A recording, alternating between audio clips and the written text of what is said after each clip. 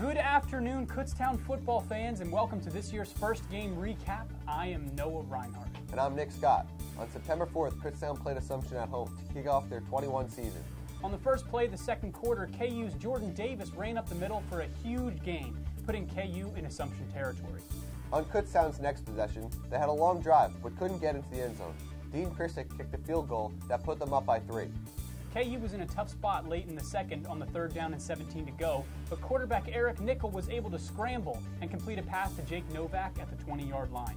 36 seconds left in the first half. Nickel completes another pass for a touchdown, this one to Mason McElroy, putting KU up 9-0 going into the second half. Early in the third quarter, Eric Nickel was taken out of the game due to an injury. Backup quarterback Donnie Blaine stepped in to finish the game. Towards the end of the third, Blaine completed a pass to wide receiver Jerome Kapp for another KU touchdown. 10:50 left in the game. Jerome Kapp again with another reception to set Kutztown up for this 33-yard field goal by Dean Krissick, which made the final score of the game. Kutztown 19, Assumption 0. And on to Game 2. Last Saturday, Kutztown traveled west to face IUP. Starting quarterback Eric Nickel was still out with an injury, so backup quarterback Donnie Blaine started this game. Halfway through the first, Blaine threw to Jerome Kapp for a massive gain in yards. KU topped off that drive when running back Jordan Davis barreled into the end zone.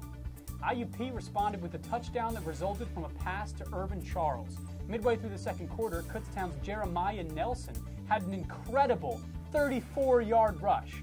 The half ended at a tied score of 7. Late in the third, Blaine rolls out and finds Nelson wide open, and he scores. Fourth quarter, KU scores a textbook-style touchdown with a pass to Kapp, who receives the ball at the 20 and bolts to the goal line.